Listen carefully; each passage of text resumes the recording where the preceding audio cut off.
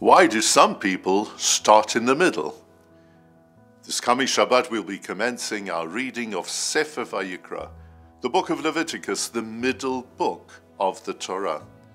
In the Yalkut Shimoni, an anthology of Midrashim, there is a suggestion that we should start teaching our children Chumash from the beginning of Vayikra and not from the beginning of the Torah in Breshit.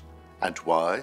Says the Yalkut, the sacrifices which form the major part of the content of Vayikra are pure, and children are pure. Therefore let the pure come and immerse themselves in the pure. In addition, there are some who point out that the final letter of the word Vayikra, which is the opening word of the book, is a tiny aleph.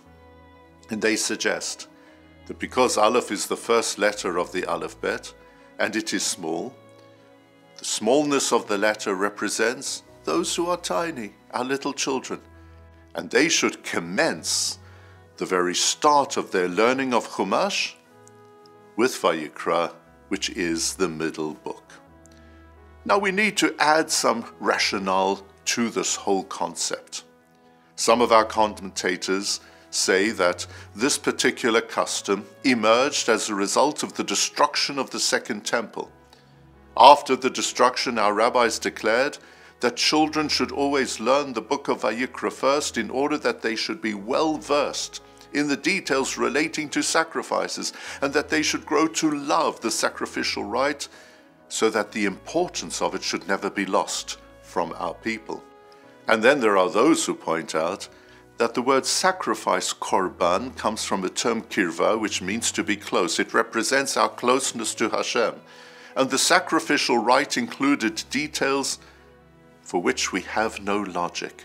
And the message to young children is how important it is for them to feel naturally close to Hashem, and also not to be confused or disappointed by the fact that we cannot understand absolutely everything. Nonetheless, we can have a close spiritual connection to our Creator, accompanied by a meaningful and joyous life. But most of all, our commentators point out that in the book of Shemot we're given as a nation the mitzvah that we should be a mamlechet kohanim, a nation of priests. The Kohanim were the ones who brought the sacrifices which form the content of the book of Vayikra, and we are called upon as a Jewish people to be the Kohanim of the world. And as a result, our prime task is Kiddush Hashem, sanctifying the name of God right around the world all the time. This is the prime lesson that we want our children to be aware of from the most tender age, so that they will grow up to be outstanding ambassadors of our people and of Hashem. And through all of their future actions, may they indeed produce a great Kiddush Hashem. Not only is this an important lesson for our children, it's an important lesson for all of us. And may we indeed, through our deeds, always cause the sanctification of Hashem's name. Shabbat Shalom.